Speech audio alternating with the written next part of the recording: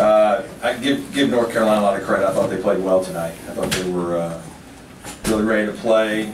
Obviously, the way they shoot the ball now, I think it's one of the better shooting teams, and we were certainly worried about that. Cam Johnson, I think, has been a great addition. There's a lot of guys to cover, and because of that, it's hard to cover them all. A little disappointed the way our guys played tonight. I don't think we played very well. Just started the game very poorly with turnovers, some careless ones, and then couldn't make free throws, couldn't make a shot.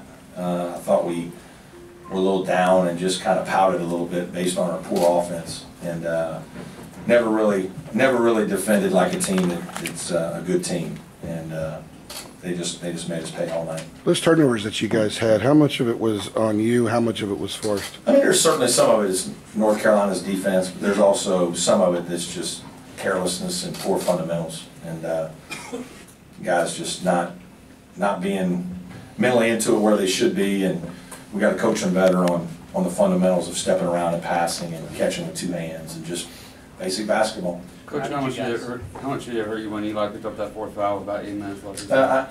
I mean, it did hurt because I thought Eli was our best player tonight. I thought he was clearly the one guy that was ready from start to finish, and it hurt a little bit. He was very focused, playing pretty well, and it hurt a little, but it wasn't the difference. Coach, what was the difference in the first part of the second half when you make 15 out of 16? You know what? I thought we just executed some things better. I thought we were a little more patient. You know, some of his law of averages. We have guys that miss. We did miss some open shots in the first half too, and you know, I'm not counting on making that percentage, but we just played better, settled into the game, and actually got a few stops. So now you're playing not against a set defense every time. I think that helps also.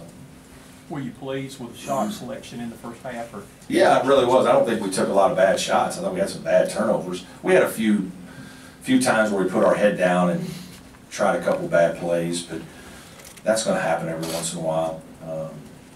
We just didn't share it well enough and try to do a few things too quickly, and then the poor turnovers were really frustrating. At one point. Turnovers have been an issue the last 3 games. What do you do over the next 4 or 5 days? Just keep talking about it. You know, it's the one thing that this team has not done as well as last year's team. Last year's team took care of the ball. We're one of the best teams in the country, low turnovers, and some of it because we have so many guys that are aggressive. We do things too quickly, and then some of it's just poor fundamentals, and we got to coach that better. This team has proven, though, that it doesn't quit. At one point, hitting 15 shots there in the second half. Is this something that you can build off of the second half? Yeah, I don't know if we're at that point where we need to be like looking for all those kinds of things. You just go out and play, and we've won enough games that we know we're a good team, and we have to play really well though to beat a team like North Carolina and North Carolina. I mean, that's just the way it is. They're going to be ready to play us, and they are. And when they shoot it like that, they're going to be hard for teams to beat. But I just didn't think we were at the outset. We didn't do anything to set a tone like we were a really good team coming in here to win, and we just played the game, and that's disappointing. How close is this team to being able to come into a place like this and win a game like this? Well, we've gone to some places. We went to Ohio State and won, and we obviously won in a quote-unquote neutral game at Florida. And then, you know, Boston College obviously isn't a hostile environment, but it's not going to be as easy as people think to go to Boston College and win. Jimmy's doing a great job with his team, and so we've won some road games, true road games. We just didn't play well enough tonight. Again, some of that's because of North Carolina. Brad, what can you say about Mark Beach's performance in the second half, him to stick with this? Yeah, it was better. I thought he was not in a good rhythm in the first half. I thought he forced some things. You know, he's got to make sure that he's just gets into that rhythm. He's a guy who's confident. He's not going to lose his confidence based on a bad game or a bad half. So it doesn't surprise me.